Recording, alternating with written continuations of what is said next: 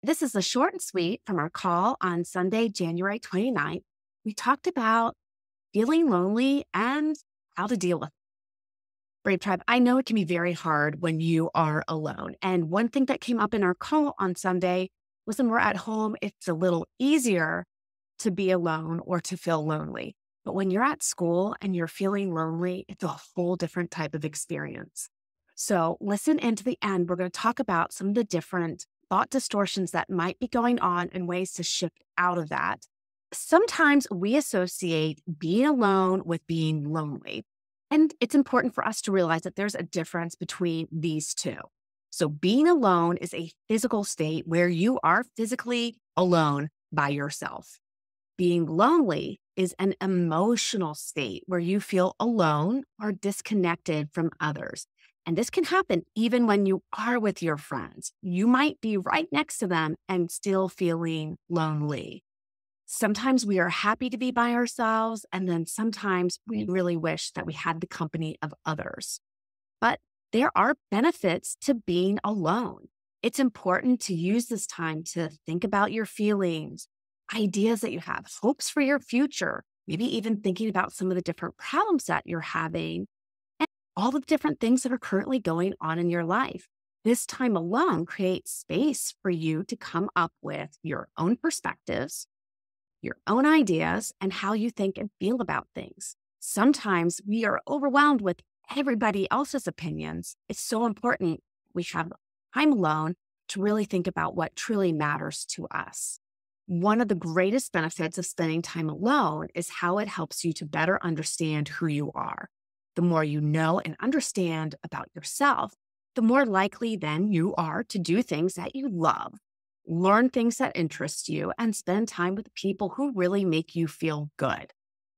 If you're having a problem in your life, of course, it's helpful to get advice from friends and family, but it's also important to develop your own thoughts and solutions. Being alone limits distractions and helps you think up of your own answers. When you're alone, you're free to try things that you might feel uncomfortable trying in front of other people. Being alone leaves you free of judgment. You can dance, sing, play an instrument. You can try new things without feeling embarrassed. So make sure that you are having time to be by yourself. But I'm curious, how do you see your time spent by yourself? Do you tend to go to, no one wants to spend time with me? Everyone's doing something fun but me?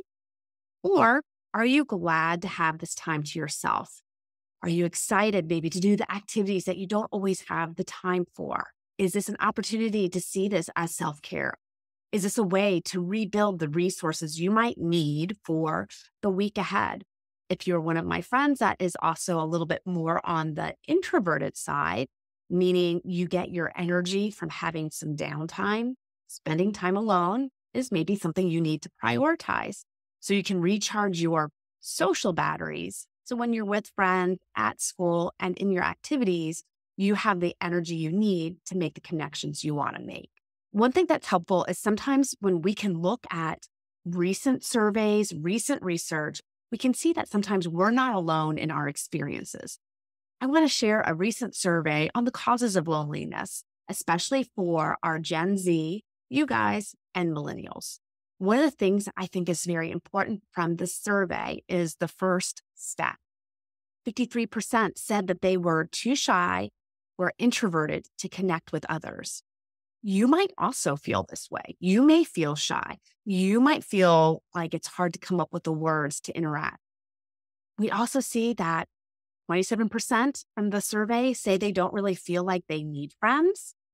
26% say that their hobbies or interests don't actually facilitate friendships. 20% said that friendships are too much work. 19% said that they really live in a place where there aren't the right type of people that they really want to connect with. 14% say they're just too busy for friendship. I'm wondering if there's one here that you can relate most to. If you feel shy and if you feel introverted, are your worries keeping you from connecting with others? What I do know is that worry wants two things. Worry wants us to feel comfortable and worry wants us to have certainty. So comfort is I want to feel safe and comfortable, or else I want out. It causes us to avoid, it causes us to shut down and not push through the discomfort. When our worry wants certainty, it wants to know what's going to go on, what's going to happen next, and I want to be in control of that. And if I can't have that, then I'm going to avoid.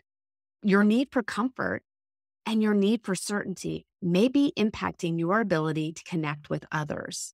There is research that tells us the different factors that decrease loneliness in teenagers. The first being that frequent, meaningful in-person interactions lowers people's loneliness scores. When you're getting together in person, you feel more connected. It activates different parts of your brain and it makes you excited and happy. Doing things in person with other people is very important. One thing that at times can be hard is social media use may impact how much we're actually getting together with people. We might see friends on social media and connect with them on Snapchat, but being in physical contact and in person with our friends is the ultimate goal, what you really should be trying to do.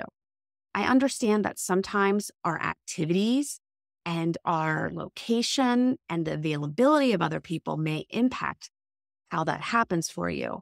But that's one thing that I want you to keep in mind as you're working towards making new connections and making new friends. I want you to spend some time thinking about how you can create more interactions in person with friends or new people you want to get to know. You might need to look at some of the different activities that you do and see if that's bringing you closer to people that you want to spend time with, or if that's pulling you away from the people that you really want to start connecting to. Another factor in decreasing loneliness is spending time with family. This can be a way to have companionship and to meet that need. Spending time just with family, of course, isn't going to be the only way to get rid of loneliness, but it does help us feel more centered and grounded, and having a safe place where we can connect with loved ones that understand and support us. Sleeping about 8 hours per night also leads to lower experiences of loneliness.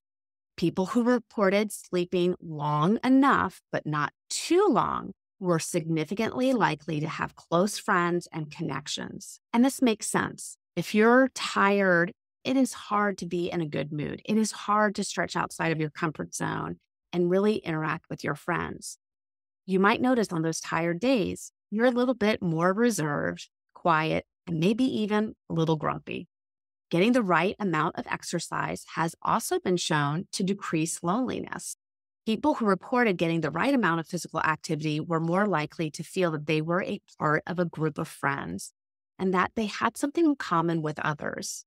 It could be going on a walk with a friend, but doing something physically active will help you connect with other people. And it is also going to boost some of those feel-good hormones that will help you feel more positive. Limiting social media use can reduce loneliness. In a 2018 Journal of Social and Clinical Psychology, found that cutting down social media usage led to significant reductions in loneliness and depression over 3 weeks compared to the control group that did not limit their social media usage.